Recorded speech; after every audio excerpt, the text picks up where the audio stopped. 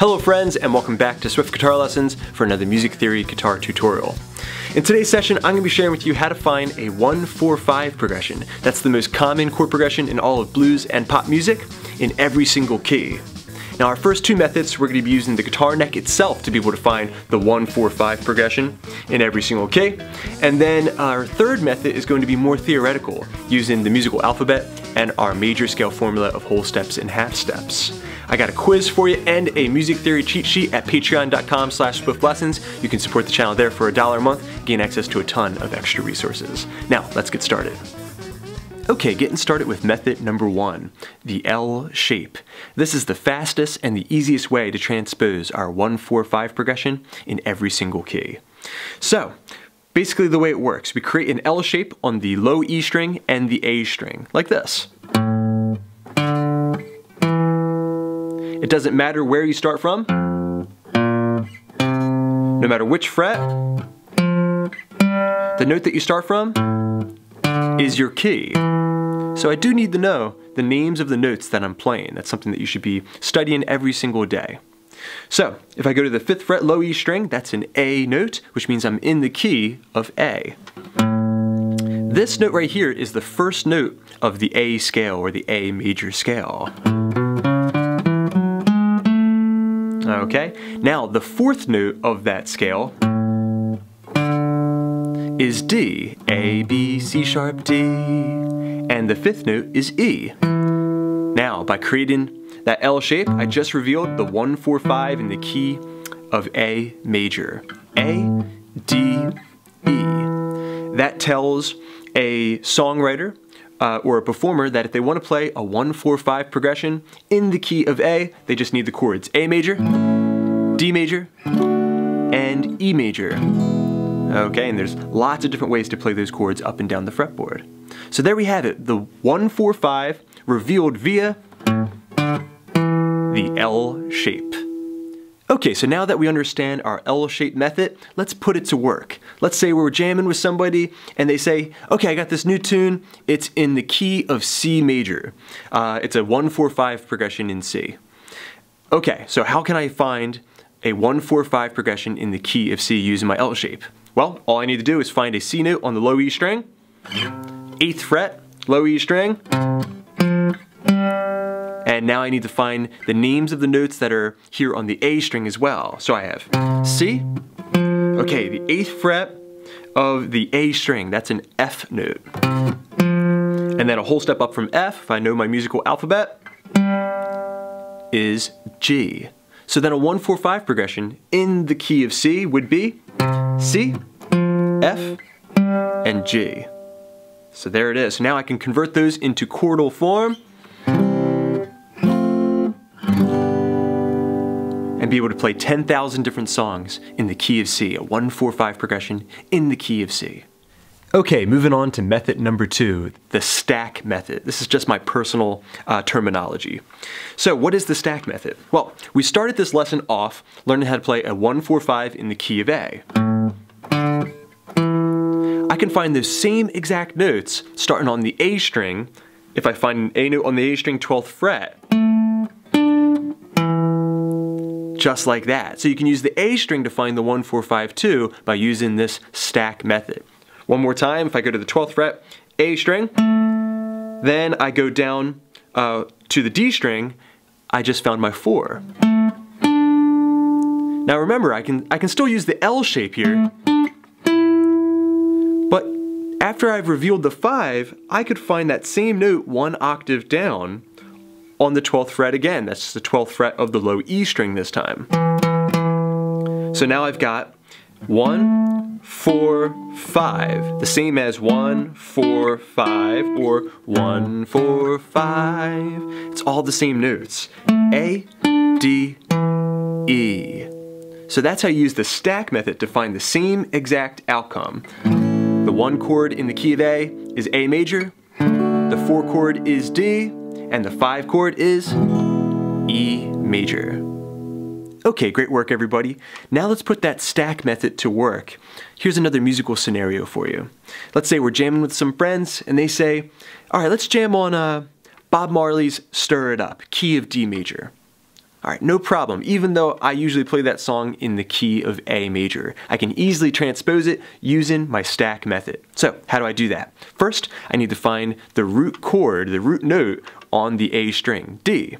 I can find that on the 5th fret of the A string. Alright, so there's my 1 chord, D major. Alright, that's the obvious one. Now I need to find the 4 chord. So, to do that, I need to go down to the D string. The 5th fret of the D string, that's a G note. Okay, so that reveals the 4. Now I've got the first 2 chords of Stir It Up. Alright, then I need to find the 5 chord. 1, 4, 5. What is the 5th fret of the low E string? Well, that's an A note, which means that our next chord in the progression is going to be A major. And now I can play Stir It Up in the key of D major. Stir it up, little darling, stir it up. It's been a long time since I've got you on my mind. Alright, so you see how easy that was? The 1-4-5 progression in the key of D, discovered using our stack method.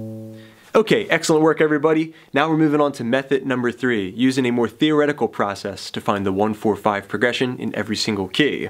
To do this, we're going to be using our musical alphabet: A, B flat, B, C, C sharp, D, E flat, E, F, F sharp, G, G sharp, and then we're back to A.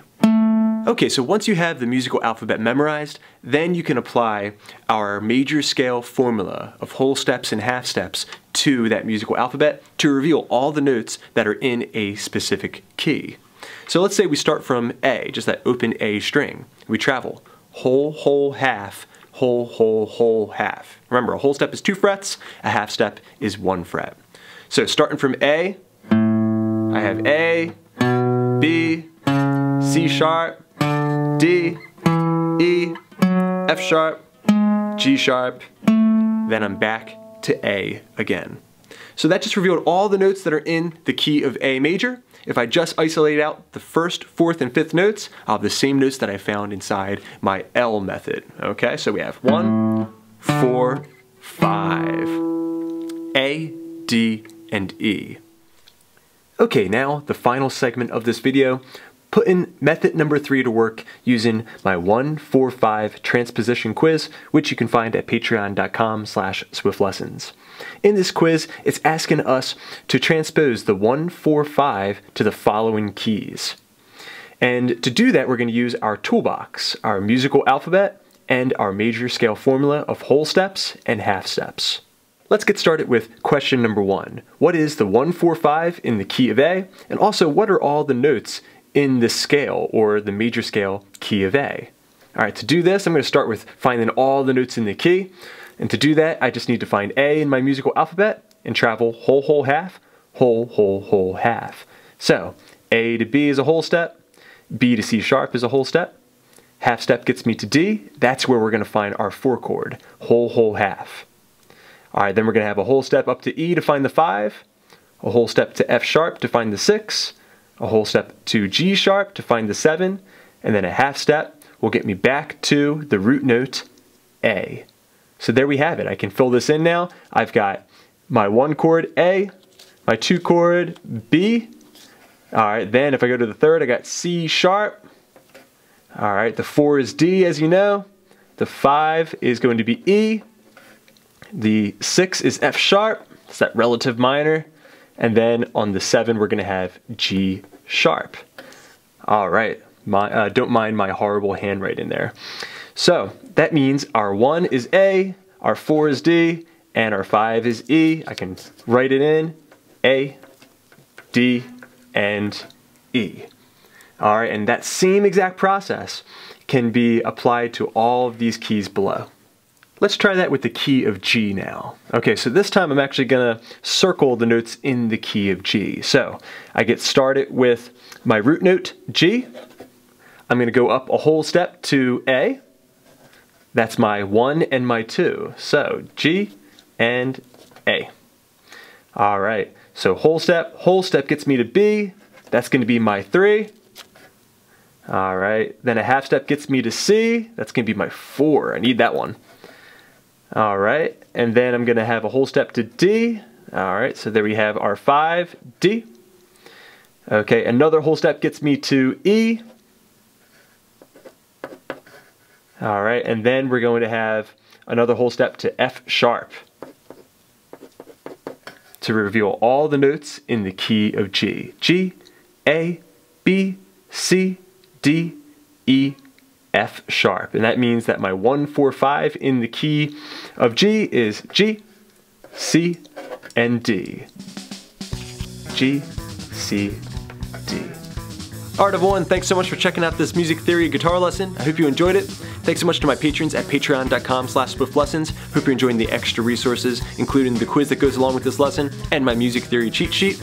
I got many more videos coming up, so keep checking back. Please subscribe, please share. This is Rob at Swift Guitar Lessons in Philadelphia, saying happy picking.